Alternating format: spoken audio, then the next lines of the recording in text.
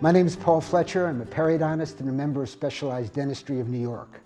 I'd like to discuss the importance of decontaminating the undersurface of an implant restoration as well as the screw access opening.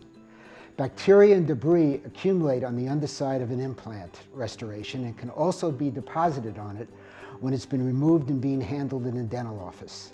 Additionally, it's been shown that bacteria migrate in and out of the implant abutment junction, whether the connection is an external hex, an internal hex, or Morse taper. Since the implant abutment junction is usually near the crest of bone, this bacteria can lead to the characteristic pocketing and inflammation of mucositis, which can subsequently lead to peri-implantitis.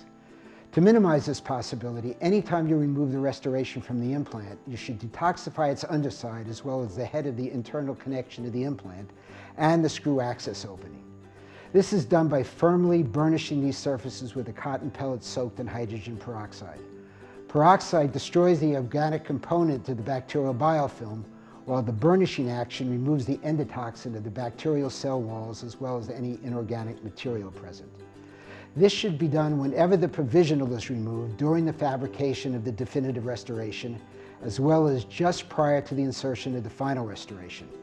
It should also be done when your initial therapy for peri-implant disease hasn't resolved the bleeding upon probing around an implant with mucositis. My 15-minute Seattle Study Club practice inspiration goes through this entire protocol in even greater detail.